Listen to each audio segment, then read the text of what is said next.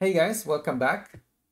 If you're like me and you're on macOS and you need to install Windows software that require access to the physical device like a USB port, that would be really hard to do it on a macOS. You could use VirtualBox, for example, and pass the USB device to the VirtualBox, and then VirtualBox gonna pass it to the guest OS, which in this case is Windows. But unfortunately, I'm on Apple M1 Silicon, and there is no way I can install VirtualBox, and VirtualBox is not going to be ported soon to Apple M1 Silicon. So my only option to run a Windows software is actually using Wine. Wine emulator is the only one that I could use on macOS to run Windows-based software. Today, I'm going to show you how you can actually pass or give Wine access to the physical device. In this case, I have a USB to serial port within this OBD-II emulator. So without further ado, let's get started. All right, I'm on a Mac system right now. So first thing I want to do is download the software for my Freematic OBD-II emulator. So I just need to Google Freematics, download, and I believe this second link has it. Yes, that's correct. So let's scroll and find the graphical user interface software. As you can see, there's only Windows or Ubuntu Linux download, and there's no macOS version of it. Let's give it some time for the download to finish. All right, there you go. And now we got to install it right here. Just put it on the desktop. I'm gonna fire up PlayOnMac. So PlayOnMac is actually a Wine-based emulator. So it's really nice because it is packaged with a graphical user interface, so you don't have to go to install Wine manually over the command line. And now I'm gonna install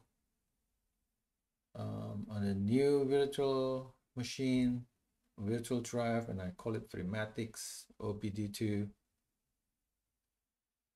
and leave it as default.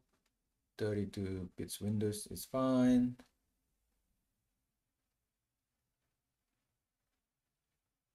Just give it a minute.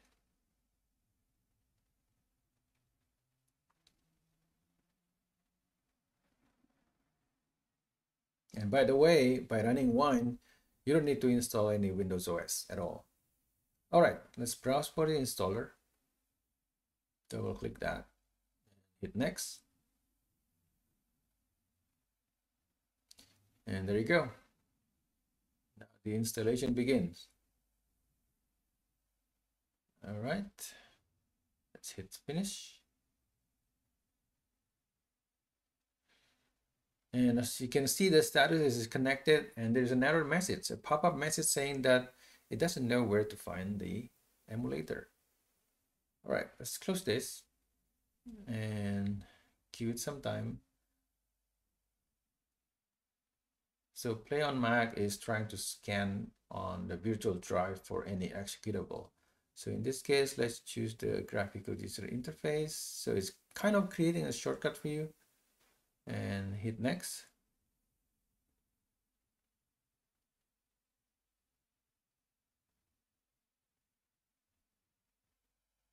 And at this point, I don't want to install any more shortcuts. So I just click that and hit next. All right, there you go. So I got a Freematics here. So let's see.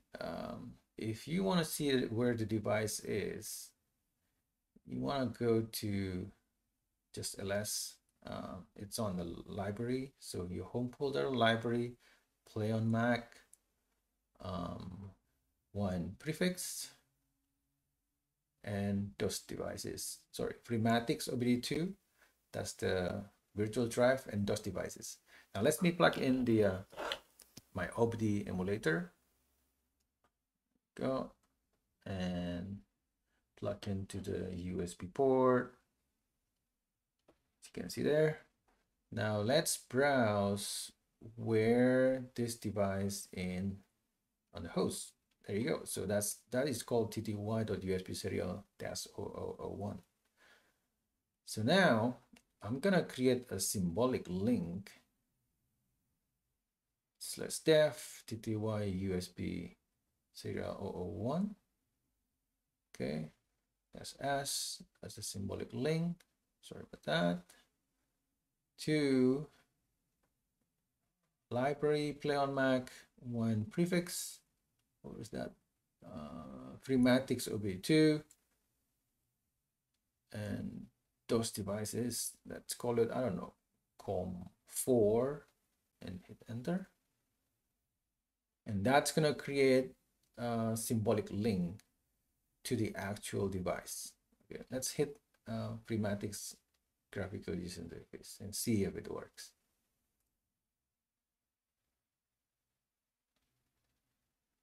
And there you go.